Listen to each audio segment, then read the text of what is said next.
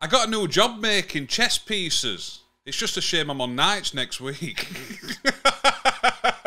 Oh, don't forget, comment your dad jokes down below. Right, so hello again everybody and welcome back. A lot of us own Amazon streaming devices, in particular the Amazon Firestick and also Fire TV Cubes. And in this video I'm quickly going to show you a few settings you may want to turn off. So let's get straight into it. I don't want to waste too much of your time. So that being said, don't forget to hit that subscribe button and let's crack on.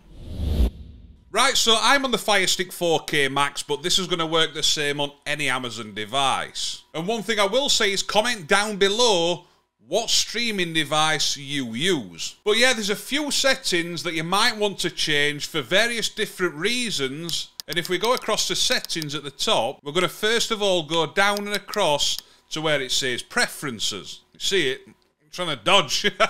So once you've clicked on Preferences, you're going to see there's a few different options. Now, a lot of people might not know what to change or what these settings actually are. So as you can see, you've got quite a few options inside here.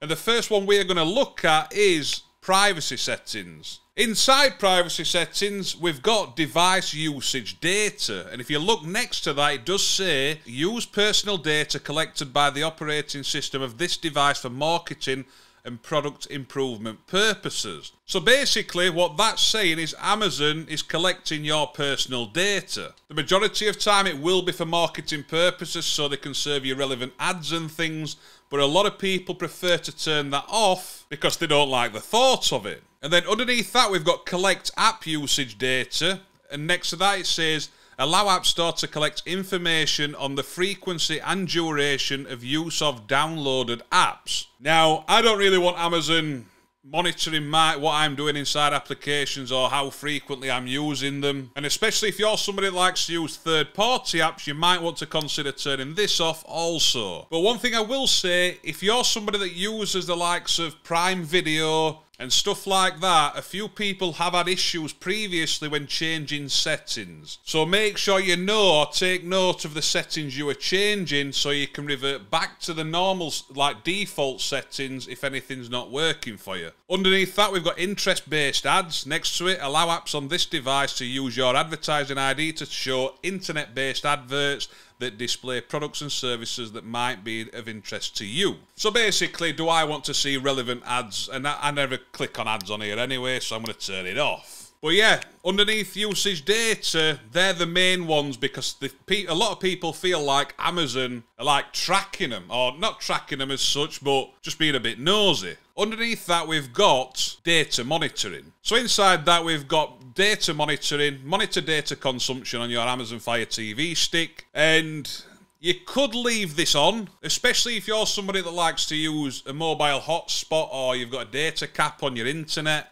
Then you can monitor how much data your Fire Stick or streaming device is using. You can also lower the video quality to not use as much data. And you can also set a data alert. So some people might find that useful. I don't use it personally, so I turn it off. Because another thing with data monitoring is it's a process that's obviously running in the background, monitoring how much data you've used. You don't know if that's really going to affect performance or anything, or if it's going to cause buffering, but any processes that I'm not using that are running in the background, I'd rather turn off. Underneath data monitoring, we've got notification settings. Now, since I recently did the Firestick update, I've been getting random notifications about music that I don't even have on here. But if you're getting notifications you don't want them for a particular app, you can turn it off, or you can just turn on Do Not Interrupt. So if I quickly go back to the home screen, you're going to see at the top there, you've got like an advertisement or a sponsored clip at the top. And then it starts playing a video preview. Now, a lot of people don't like this. The reason being, I'll just start playing that now again. It starts playing a video preview. One of us will have to get the excavator to get it. It can get annoying. Now, there is a way to turn these off. Same again, we go to settings, preferences, go down to where it says featured content, and now you've got allow video autoplay or allow audio autoplay. So if you don't mind the video, but you don't like the audio, you can turn the sound off. But when you're navigating on your Fire Stick on the home screen, you never know if that featured content is using up some of the resources, which may make it run a bit slower. or it might feel a bit laggy. So I just like to turn those off because I never watch that sponsored reel at the top. So I'll go back, see I've got notification again. Look, music. I don't even know why I'm getting that. Doing my tits in. And I'm sorry this is boring as well, but it's just one of those videos where a lot of people have bought Firesticks and it's recently been updated, all the interface and everything, so I just like covering newer videos. And then another thing we want to do is go up to where it says applications, and you're going to see a couple here. You've got the App Store. Now inside here you've got external marketing links. I would recommend you either click on don't open or leave it as ask before opening so it doesn't just randomly direct you to different links. You've got in-app purchases. I'd recommend turning this off, especially if you've got kids that use your Fire Stick or Fire TV Cube. Let's be honest, you're not really going to be making in-app purchases on these devices, and if you are, you can come and turn that on and then turn it back off when you've done. It says manage my subscriptions.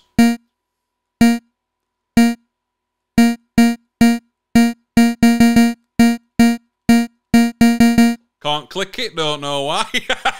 And then underneath that we've got manage installed applications. Now one thing I will say is try to monitor how much internal space you've got available. So I've got 2.74 gigabyte available of 5.3. The reason I say that is because if your Fire Stick's rammed with apps and downloaded content, you might start to see it run pretty slow. Another thing you can do as well, a lot of people like to do this once a week. I don't tend to do it that often, and some people choose to do it every time they come on their device. If you click on an application, you can go and clear the cache. If I just move me out of the way there, you can see at the bottom it says cache, and then how much storage that's taking up. If I click on clear cache, it'll change to 0. Just note that that cache will start building back up, or you can use the quick keys as well, which is the rewind button, and as you see above my head, that'll clear the cache as well. Felt like something were crawling on me then. It's horrible, isn't it? And also, when it comes to streaming, a VPN can be very useful. One I recommend is IP Vanish.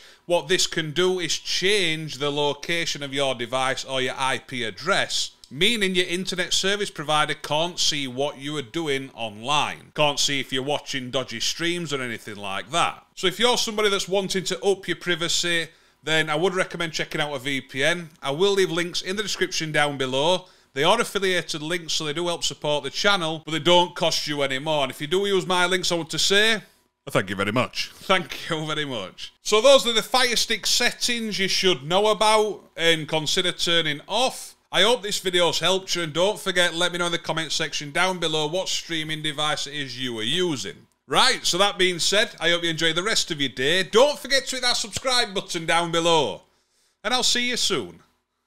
Ta-da!